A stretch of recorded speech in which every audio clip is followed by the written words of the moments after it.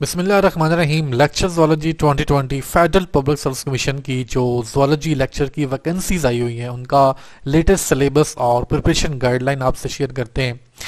ये lecture zoology का outline है सिलेबस का। जो ज़ूलॉजी का पोर्शन है 50% पार्ट 2, इसमें जो पहली चीज़ है वो है इकोसिस्टम। इकोसिस्टम आपने प्रिपेयर करना है, इसमें से जो क्वेश्चंस हैं वो आएंगे। तो इकोसिस्टम में क्या क्या चीज़ें हमने तैयार करनी है आइए वो देख लेते हैं। सबसे पहली चीज़ आपने हायरार्की लेवल्स जो है ना वो प्रिपेयर करने हैं इकोसिस्टम के, जैसे कि स्पीशीज लेवल है, उसके बाद पॉपुलेशन लेवल है, फिर कम्युनिटी लेवल है, फिर इकोसिस्टम लेवल है, फिर बायोस्फीयर लेवल है।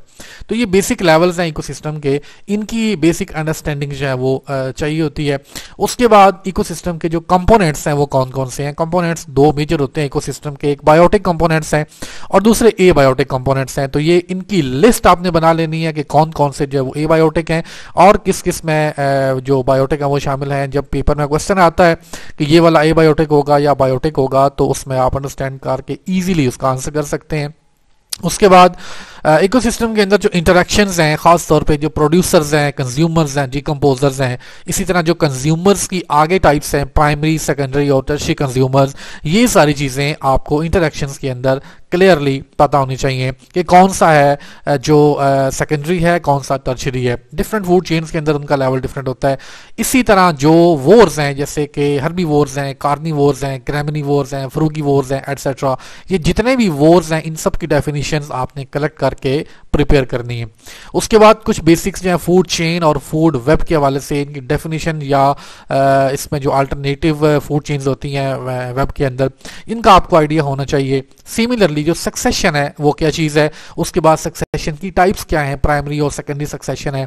बेयरफुट लैंड है, बिल्कुल वहाँ पे अभी भी लावा फटा था और बिल्कुल जीरो लाइफ है, वहाँ पे जाके जो नई लाइफ स्टार्ट होती है ऐसा ऐसा प्राइमरी, उसके बाद वो रिप्लेस होती है सेकेंडरी से। तो ये सारे जो आइडियाज़ हैं, कॉन्सेप्ट्स हैं, ये आपको होने चाहिए। सिमिलरली जो सिम्बायोटिक रिलेशनशिप्स हैं, जैसे कि कमेंसलिज्म है, म्यूचुअलिज्म है, पैरासाइटिज्म है, ये सारे विद एग्जांपल्स डिटेल के साथ ये आपको पता होना चाहिए कि कौन से जो ऑर्गेनिजम्स हैं कौन सा रिलेशनशिप वो रखते हैं। खास तौर पे जो माइक्रोराइजी है या लाइकन्स हैं, इस तरह के जो रिलेशनशिप्स हैं that should be clear in your mind before going for exam. उसके बाद बायोजियो केमिकल साइकिल्स हैं, ये भी इकोसिस्टम के टॉपिक में शामिल होते हैं। खास तौर पे जो नाइट्रोजन साइकिल है उसमें जो नाइट्रोजन फिक्सेशन है या डीनाइट्रिफिकेशन है, अमोनिफिकेशन है, ये सारे जो स्टेप्स हैं क्लियरली रिएक्शन लिख के आपने अंडरस्टैंड कर लेने हैं, ताकि पेपर में जो भी एमसीक्यू आएगा उसको आसानी से पढ़ के आप इजीली उसको सही तौर पे अटेम्प्ट कर सकते हैं। खास तौर पे जो नाइट्रीफाइंग बैक्टीरिया हैं या नाइट्रोजन फिक्सेशन की टाइप्स हैं वो आपको क्लियर होनी चाहिए माइंड के अंदर। सिमिलरली फ्लो ऑफ एनर्जी, अब flow of energy, sun is the ultimate source of energy. तो सन से एनर्जी आती है प्रोड्यूसर्स के जरिए, कंज्यूमर्स के जरिए, फिर डिकम्पोजर्स के लिए। तो ये 10% रूल जो है वो आपने अंडरस्टैंड करना है।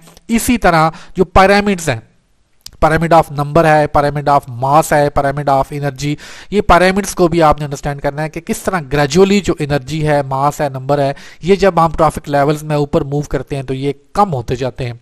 सिमिलरली जो मेजर इकोसिस्टम्स हैं दुनिया में उनका आपको आइडिया लेना है ज़रूर, और उसमें हर इकोसिस्टम की जो प्रोडक्टिविटी है ख़ास तौर पे उस हवाले से आपने अंडरस्टैंड करना है कि जो इकोसिस्टम है वो कैसे प्रोडक्टिव होता है। सिमिलरली आगे उसकी टाइप्स की अगर बात करें तो एक्वेटिक इकोसिस्टम्स हैं और टर्स्ट्रियल इकोसिस्टम्स हैं। एक्वेटिक के अंदर आगे पॉन्ड इकोसिस्टम अलग है, रिवर स्ट्रीम इकोसिस्टम या मेरीन इकोसिस्टम। सिमिलरली टर्स्ट्रियल के अंदर अगर बात करें तो उसमें टंड्रा आ गया, फॉरेस्ट इकोसिस्टम आ गया या डेजर्ट इकोसिस्टम आ गया, एटसेट्रा। ये इसकी टाइप्स जो हैं ये भी आपने अच्छे तरीके से रिवाइज कर लेनी है विद एग्जांपल्स। एग्जांपल्स बहुत जरूरी हैं, यही चीजें हैं जो पेपर में आपसे पूछी जाएंगी। सिमिलरली पाकिस्तान के जो इकोसिस्टम्स हैं इनको भी गो थ्रू करना है थारोली आपने, ताकि कोई भी चीज अगर इनमें से पूछी जाती है, नाम या उसकी लोकेशन या उसमें जो टाइप ऑफ बायोडाइवर्सिटी पाई जाती है वो आपको आइडिया होना चाहिए। अगर हम इस टॉपिक के लिए रिकमेंडेड बुक्स की बात करते हैं तो उसमें fundamentals of ecology bye Eugene P Odum, ये रिकमेंडेड बुक है एफपीएससी की तरफ से इकोलॉजी की। इसी में से ज़्यादातर वो इकोसिस्टम से रिलेटेड क्वेश्चन जो है वो उठाते हैं, काफ़ी पुरानी है, ऑनलाइन अगर आप सर्च करते हैं तो आपको ये मिल जाएगी। इसी तरह दूसरी बुक जो हम आपको रिकमेंड कर रहे हैं वो है इकोलॉजी वर्मा एंड अग्रवाल। वर्मा अग्रवाल जो है चांद वालों की, ये एक ही बुक है लेकिन इसके 5 डिविजन हैं आगे। सबसे पहले सेल बायोलॉजी है, फिर मालिकुलर बायोलॉजी, उसके बाद एवोल्यूशन है, जेनेटिक्स इकोनॉमिक्स है, इकोलॉजी है, 5 इसके पार्ट हैं। तो हम अलग अलग टॉपिक के लिए अलग अलग पार्ट इसके रिकमेंड करेंगे। बुक वैसे एक ही है ये। सिमिलरली एफएससी बायोलॉजी पार्ट 2 के अंदर जो चैप्टर 25 और 26 है, इकोसिस्टम्स और सब मेजर इकोसिस्टम, ये दोनों चैप्टर थारोली आपने प्रिपेयर करने हैं। एक एक एक्स्ट्रा इंफॉर्मेशन, डायग्राम, कोई भी एग्जांपल दी हुई है, कोई भी नंबर है, डेट है, ऑर्गेनिज्म का नाम है, ये सारी चीजें अच्छे तरीके से आप प्रिपेयर कर लेंगे तो उम्मीद है इकोसिस्टम से रिलेटेड जो भी क्वेश्चन आएगा वो आप 100% अटेम्प्ट कर लेंगे इंशाअल्लाह। उसके बाद अगर हम बात करें classification of fish, reptile, mammal, classification of mollusc, काइनोडर्मेटा, ये स्पेलिंग थोड़े से उन्होंने गलत लिखे हुए हैं, थ्योरीज ऑफ एवोल्यूशन और मेमेलियन हार्मोनल सिस्टम, ये चारों टॉपिक जो हैं इनके लिए एक ही बुक जो बेस्ट बुक है वो हम आपको रिकमेंड कर रहे हैं, वो है Miller Harley zoology 10th addition, या अगर 5th एडिशन भी आपके पास है तो दैट्स आल्सो एनफ। इसमें जो फिश की क्लासिफिकेशन है और रेप्टाइल की या मैमल की जो क्लासिफिकेशन है, इसी तरह जो मोलस्क की क्लासिफिकेशन है, इनके ऊपर वीडियोस हमारे इस चैनल के ऊपर पड़ी हुई हैं। अगर आप वीडियोस में जाके सर्च करें या प्लेलिस्ट में सर्च करें तो आपको ये वीडियोस मिल जाएंगी। उसमें क्लियर कट क्लासिफिकेशन जो है वो डिस्क्राइब की गई है, तो वो भी आप देख सकते हैं। इसी तरह जो थ्योरीज ऑफ एवोल्यूशन है, ये थ्योरीज ऑफ एवोल्यूशन में दो मेजर जो थ्योरीज हैं यही फोकस होता है, लामार्किज्म और डार्विनिज्म। तो इनको अच्छे तरीके से अगर आप प्रिपेयर कर लेते हैं और इनकी जो ब्रीफ हिस्ट्री है पीछे कि सबसे पहले किसने ऐसे लिखा और किस तरह जो डार्विन है वो मोटिवेट हुए और किस तरह उनका जो सारा जो वाइज है वो था। इसी तरह जो लामार्क है उनकी जो थ्योरी है वो पहले किस साइंटिस्ट ने पेश की थी और उनकी जो डेट्स वगैरह हैं, खासतौर पर hierarchy from start to and, ये डेट्स जो हैं ये काफ़ी इंपॉर्टेंट है। तो ये थ्योरीज ऑफ एवोल्यूशन भी आप अगर मिलर हार्ले का एक चैप्टर एवोल्यूशन का अगर वो सारा रीड कर लेते हैं तो उम्मीद है आपका ये भी प्रिपेयर हो जाएगा। सिमिलरली जो मेमेलियन हार्मोनल सिस्टम है, या मिलर हार्ले से भी एंडोक्राइन सिस्टम का जो टॉपिक है उनका वो आप कर सकते हैं, क्योंकि सिर्फ मैमल का ही करना है तो ज़्यादा ह्यूमन का दिया हुआ है तो वही उसमें शामिल हो जाएगा। खास तौर पे जो हार्मोन्स के नेम है और उनके जो फंक्शंस हैं ये सबसे ज़्यादा इंपॉर्टेंट है। दूसरा, हार्मोन का जो ऑरिजिन है वो क्या है, यानी कौन सा हार्मोन किस ग्लैंड से आता है और फिर किसको आगे जाके वो एक्टिवेट करता है या खुद डायरेक्टली फंक्शन परफॉर्म करता है। ये चीज़ें बड़ी ध्यान से और डिटेल से आपने नोट कर लेनी है, प्रिपेयर कर लेनी है। तो ये अगर इस बुक से आप कर लेते हैं तो अनफ। अगर आपने हार्मोनल सिस्टम को मजीद डिटेल में स्टडी करना है तो उसके लिए कैनेथ की जो मेडिकल फिजियोलॉजी की बुक है उसमें जो हार्मोन्स हैं बहुत ज़बरदस्त दिए हुए हैं सारे के सारे डिटेल के साथ। तो कैनेथ की जो 2018 एडिशन है उसके अंदर आप मेमेलियन हार्मोनल सिस्टम जो है वो अच्छे तरीके से प्रिपेयर कर सकते हैं। उसके बाद अगर हम बात करें मेम्ब्रेन सिस्टम की, तो मेम्ब्रेन सिस्टम में आपने प्लाज्मा मेम्ब्रेन की स्ट्रक्चर और फंक्शन जो है वो प्रिपेयर करनी है सबसे पहले। उसके बाद उसमें कौन से लिपिड्स हैं, उसमें जो कार्बोहाइड्रेट्स हैं और प्रोटीन्स हैं, इसमें ग्लाइकोलिपिड्स जो ग्लाइकोप्रोटीन्स को भी आपने शामिल करना है। लिपिड्स के अंदर जो कोलेस्ट्रॉल है खास तौर पे इसके काफ़ी क्वेश्चन आते हैं, ये आपने शामिल करना है। गुड कोलेस्ट्रॉल क्या है, बैड कोलेस्ट्रॉल क्या है और उसका लिपिड्स की जो मेम्ब्रेन है उसके साथ क्या लिंक है। सिमिलरली जो फ्लूइडिटी है, अब ये एक कॉन्सेप्ट है, जो मेम्ब्रेन है जब उसको हम इलेक्ट्रॉन माइक्रोग्राफ में देखते हैं तो जो प्लाज्मा मेम्ब्रेन है जस्ट एक फ्लूइड टाइप में नजर आता है, कोई ये इस तरह नहीं कोई चाइना वॉल की तरह ये दीवार होती है, जस्ट एक कलेक्शन ऑफ फ्लूइड्स हैं, सिंपली बिल्कुल सॉफ्ट सा नरम सा। तो ये फ्लूइडिटी क्या है और इसमें कौन कौन से इसमें जो एजेंट्स हैं, कंपोनेंट्स हैं वो शामिल हैं, इसको आपने अंडरस्टैंड करना है। सिमिलरली जो ट्रांसपोर्ट होती है मेम्ब्रेन सिस्टम से in and out of the cell, that's also very important to understand. Neurotransmission जैसे कि रिसेप्टर्स हैं या जीज प्रोटीन रिसेप्टर्स हैं जो न्यूरो सिग्नल्स रिसीव करते हैं या डायरेक्ट एक्ट करते हैं या फिर आगे सिग्नल पास कर देते हैं इनसाइड द सेल, तो ये जो सारी केमिस्ट्री है ये भी आपने अंडरस्टैंड करनी है। सिमिलरली जो प्लाज्मा मेम्ब्रेन है वो डायनामिक इन नेचर है, मतलब वो चेंज होती रहती है, जैसे जैसे एनवायरनमेंट चेंज होता है उसकी जो नेचर है उसकी जो कॉम्पोजिशन है वो भी चेंज होती रहती है। तो ये भी थ्योरीज हैं, इनको भी आपने अंडरस्टैंड करना है। सिमिलरली डिफ्यूजन कैसे होता है, तो इसमें आपने जो आयन चैनल्स हैं वो और जो प्रोटीन चैनल्स हैं मेम्ब्रेन के अंदर, ये चैनल्स अच्छे तरीके से आपने प्रिपेयर करने हैं। सिमिलरली फैसिलिटेटेड डिफ्यूजन कैसे होता है प्रोटीन्स की मदद से, और एक्टिव ट्रांसपोर्ट, ये सबसे ज्यादा इंपॉर्टेंट टॉपिक है मेम्ब्रेन्स का। इसमें से सोडियम पोटेशियम पंप से रिलेटेड काफी ज्यादा जो क्वेश्चंस हैं वो आते हैं पेपर में। सिमिलरली जो पोटेंशियल्स हैं, मेम्ब्रेन पोटेंशियल, इलेक्ट्रोड पोटेंशियल जो है वो रेस्टिंग मेम्ब्रेन पोटेंशियल है या जो एक्टिव मेम्ब्रेन पोटेंशियल्स हैं, फिर उनकी वैल्यूज जो हैं वो कितनी है, -70 मिली वोल्ट एटसेट्रा। तो ये सारी वैल्यूज जो हैं वो आपको अच्छी तरह आनी चाहिए। सिमिलरली प्रोकैरियोटिक और यूकैरियोटिक की जो मेम्ब्रेन्स हैं उनमें क्या डिफरेंस होता है, क्या वो बिल्कुल 100% सेम होती हैं या उसमें कोई केमिस्ट्री केमिस्ट्री कंपोजिशन के अंदर थोड़ी बहुत चेंज होती है, ये भी इंपॉर्टेंट है समझना। सिमिलरली एंडोसाइटोसिस और एक्सोसाइटोसिस कैसे होती है मेम्ब्रेन्स के थ्रू, किस तरह जो सॉलिड पार्टिकल्स हैं वो एंगल्फ करता है सेल, और फिर अंदर से जो एक्स्ट्रा वेस्ट प्रोडक्ट्स हैं वो कैसे एक्सोसाइटोज होते हैं। तो एंडोसाइटोसिस की आगे फिर दो टाइप्स, फेगोसाइटोसिस, पिनोसाइटोसिस, ये भी आपने अंडरस्टैंड करनी है। अगर हम इस टॉपिक की रिकमेंडेड बुक्स की बात करें तो बेस्ट बुक जो मेरे नजदीक है वो है cell and molecular biology by carp की जो सेल बायोलॉजी की बुक है वो बहुत जबरदस्त है। इसमें जो मेम्ब्रेन सिस्टम्स है काफी डिटेल से डिस्कस किए हुए हैं। हमारे चैनल पे इसकी वीडियो भी पड़ी हुई है, जो एक्टिव ट्रांसपोर्ट है या सेल मेम्ब्रेन की स्ट्रक्चर है वो कार्प ही की बुक के ऊपर बेस है। तो अगर आप वो वीडियोस देख लेते हैं तो आपको काफी हद तक आइडिया हो जाएगा। सिमिलरली दूसरी जो बुक है मेम्ब्रेन सिस्टम के लिए वो सेल बायोलॉजी और वर्मा अग्रवाल की है, एस पब्लिक, जो पहले मैं आपको बता चुका हूँ। उसमें भी सेल बायोलॉजी का जो टॉपिक उसमें मेम्ब्रेन अच्छी खासी डिस्कस की गई है।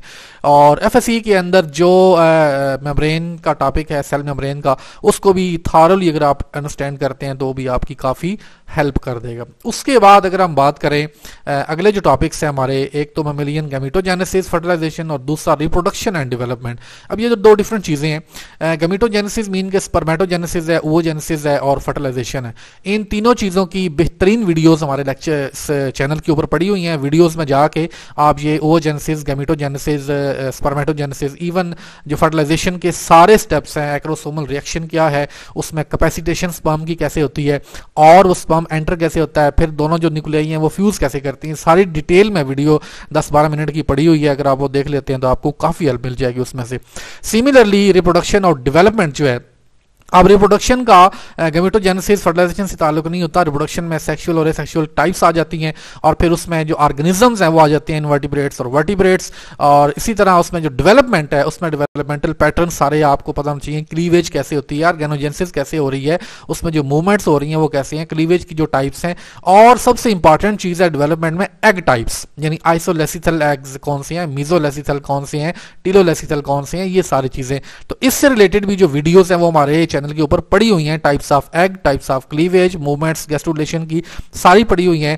अगर आप वो सर्च करके हमारे चैनल के ऊपर, तो अगर वो देख लेते हैं तो आपको काफी हद तक आइडिया जो है वो क्लियर हो जाएगा। अब इसके लिए जो एक रिकमेंडेड बुक है, सबसे अच्छी बुक है इन दोनों टॉपिक्स के लिए, खासतौर पे जो डेवलपमेंटल पर्पसेस के लिए, या गैमेटोजेनेसिस, फर्टिलाइजेशन, स्पर्मेटोजेनेसिस, ओवोजेनेसिस, यकीन करें बहुत ज़बरदस्त किताब है developmental biology by Scott F Gilbert की। अगर ये 2018 का एडिशन आपको मिल जाए तो बहुत ही ज़बरदस्त है। तो ये छोटे छोटे टॉपिक दिए हुए हैं बीच में, आप इनको एक दफ़ा गो थ्रू कर लेंगे तो इंशाल्लाह आपका प्रॉब्लम सॉल्व हो जाएगा और आपकी जो अच्छी खासी जो कंसेप्ट बिल्डिंग है वो हो जाएगी और आप पेपर में आसानी से आपने जो क्वेश्चन हैं वो अटेम्प्ट कर सकेंगे।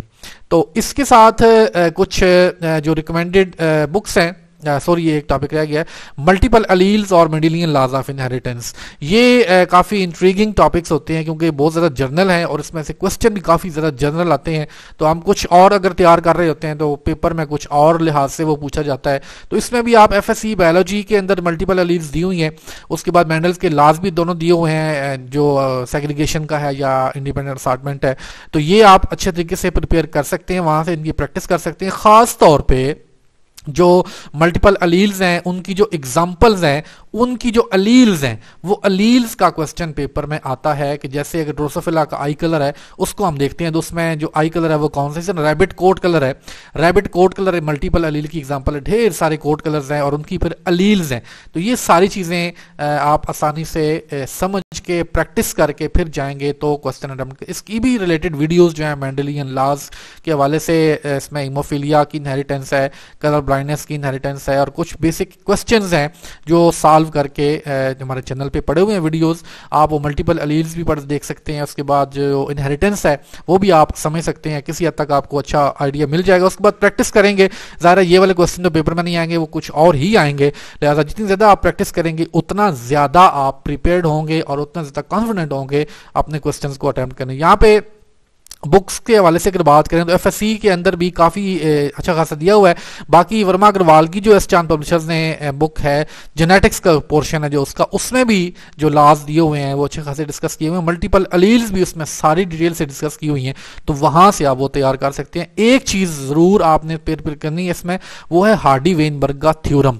ये इसमें से काफ़ी ज़्यादा क्वेश्चन जो है वो आते हैं, यानी फ्रीक्वेंसी कैलकुलेशन के जो अलील्स हैं वो अगर ये ए है ये बी है तो इनकी जो फ्रीक्वेंसी होगी ए बी की वो क्या होगी, इसकी अच्छी खासी जो प्रैक्टिस है हार्डी वेनबर्ग थ्योरम की वो आपने करके ज़रूर जाना है।